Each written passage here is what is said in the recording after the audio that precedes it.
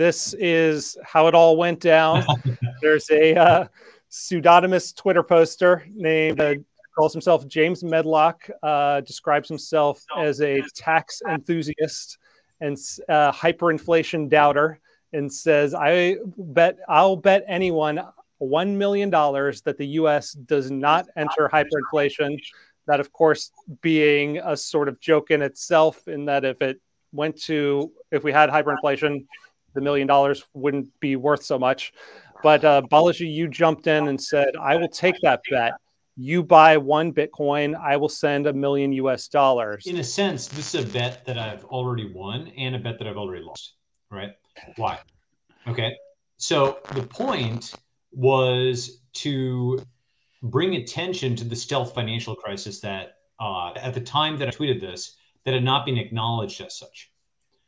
People were treating it as an isolated bank failure. They were trying to say that the Fed had nothing to do with it. They were trying to say that, oh, of course, everybody knows how to hedge duration risk, and it was just, one dumb bank manager. People were not talking about the fact that the crypto exits were being closed, with crypto banks getting shut down and crypto companies getting assaulted. And so how do you punch through that, right? How do you go, like, you have CNN, you have Wall Street Journal, and like the Wall Street Journal is reporting on this somewhat, but they're reporting it on as a blow by blow basis, like this bank is going down and this thing has a problem, as opposed to an overall narrative that puts the facts together in a different way, which says the Fed actually killed the banks.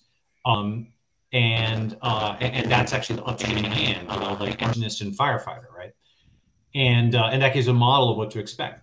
So point basically being, how do you punch through that cycle? And I actually, a few days earlier, had up a different thing where I was just basically paying people like $1,000 to post about, like graphs and charts on this stealth financial crisis. And then mocking that, Medlock came and he was like, oh, and the U.S. will never enter hyperinflation. And so then I was like, okay, fine. Why don't we take this little bet? Because I had already set out to essentially burn money as a public service to alert people to this stealth financial crisis. This was the post that I wanted people to see. Okay, it's a reply to the bet post, and essentially lays out a completely different narrative than what you'd read in the press, where insofar as if you're to believe Twitter before this, some immigrant engineer in Sunnyvale is responsible for finding a hidden insolvency in a footnote of a bank 10Q, but Jerome Powell is responsible for nothing. Right? That was literally what the narrative was. And I knew hundreds of like Indian founders, other founders who are like, I don't trust US banks, and moving their money back home, just getting their money the heck out, not knowing what the hell was happening, just knowing they were getting blamed for the bank losing their money.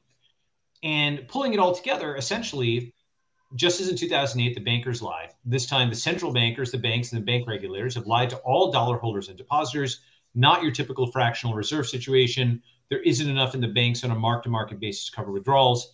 They knew this all through last year and communicated internally in their coded language.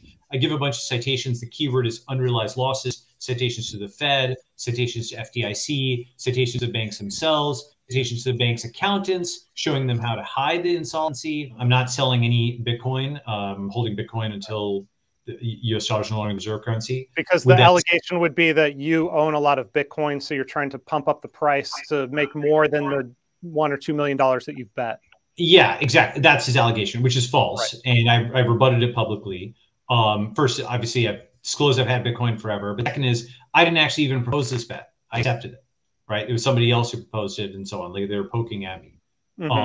Third is that this is like a Simon Ehrlich style bet. It's like an ideological bet. I can't actually make money on it. It was meant to prove a point about this financial crisis. And you can see my state of mind if you go and look at the tweets since like March 11th.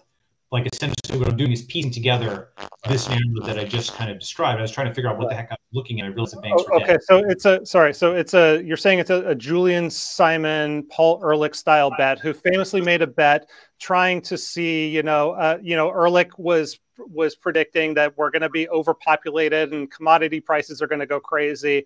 Julian Simon said, no, let's bet on this basket of commodities. And Simon famously won that bet. So he actually believed that this was not going to happen, and he won the bet. I guess that's the one question I want to get to you before we have Larry weigh in here is, like, do you actually believe Bitcoin's going to $1 million, or is it really just to draw? Is it like a, drawing attention to this problem that you've laid out? I think Bitcoin will eventually go to $1 million. I do think there's some like Arthur Hayes also thinks it's going to $1 million. Like, basically, I think we're now in the final stages of fiat in a sense. Like, they've realized that they cannot. They tried this rate hiking thing, they buckled. They're now printing again. So we're in already in a base of high inflation. And unlike 2008, the US dollar is no longer too big to fail. Like, it has two scale competitors in the form of BTC and RMB. And God help us if RMB, if they open the capital account in China's nuclear currency, then we're all under some horrible surveillance state. Even the dollar itself is being turned into something pretty terrible, I think, with this Fed now thing, which is not technically a CBDC, but it's got many of the negative aspects of CBDC for civil liberties. So, the thing is, timing is hard, prepping is easy.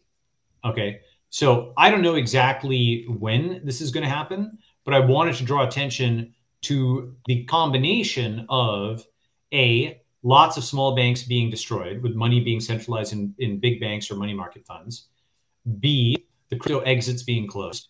C, an enormous amount of printing beginning again.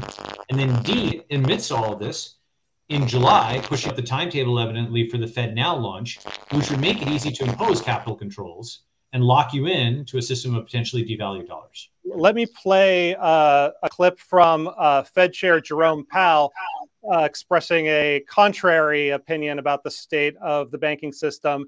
And then, Larry, I'd like you to weigh in and tell me, do you side more with Balaji? Do you side more with Powell? Or do you have a totally different take on all this? System is sound and resilient with strong. Our banking system is sound and resilient with strong capital and liquidity. We will continue to closely monitor conditions in the banking system and are prepared to use all of our tools as needed to keep it safe and sound. What do you think, Larry? No, I think I'm on Balaji's side when it comes to the soundness of the banking system, or lack of soundness of the U.S. banking system. And I think he's doing a real service by drawing attention to what's been going on. Now, I don't follow that hyperinflation is going to be the result of it. But yeah, the banking system's in very deep trouble, and it's because of central bank policy.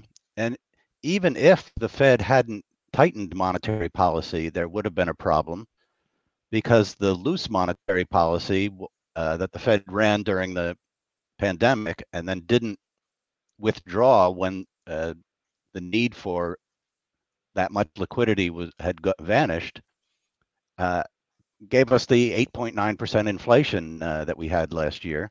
The Fed itself is already insolvent. It's worth mentioning. The Fed itself has a very long bond portfolio, and it's lost enough money to wipe out its capital. But that doesn't stop them. In a fiat money system, nobody can redeem their liabilities, so they can keep on printing, they can keep employees, and they can keep on lending to banks. But they don't need to engage in a hyper expansion in order to lend more to banks. And even if they lend more to banks and don't neutralize the effect on the monetary base, they can neutralize the effect on money held by the public. So it depends on whether the Fed will take those steps. And if they're at all serious about keeping inflation contained, they will have to take those steps. Now, that we've seen in other countries the kind of problem where central banks issue a blanket guarantee that they're going to print enough money to save all the banks. The Philippines did that in 1997, and the result was inflation and a sharp devaluation of the Philippine currency.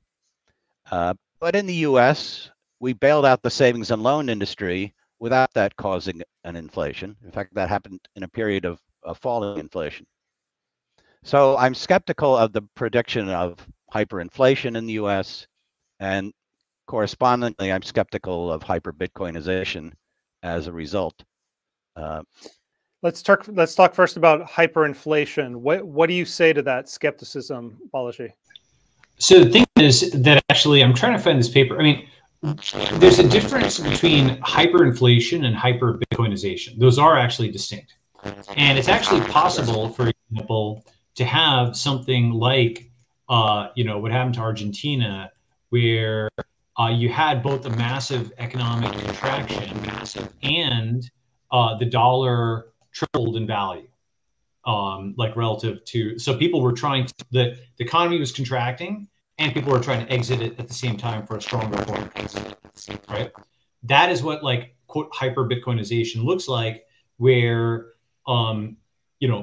you could potentially even have some prices fall, or you could have weird things happening where, like, I don't know, housing prices fall and food prices rise, or things are all just haywire because they've broken some of the normal relationships where they're still hiking rates, but they're then bailing out the banks while they're hiking rates. So the normal relationship between high rates and tight monetary is being broken.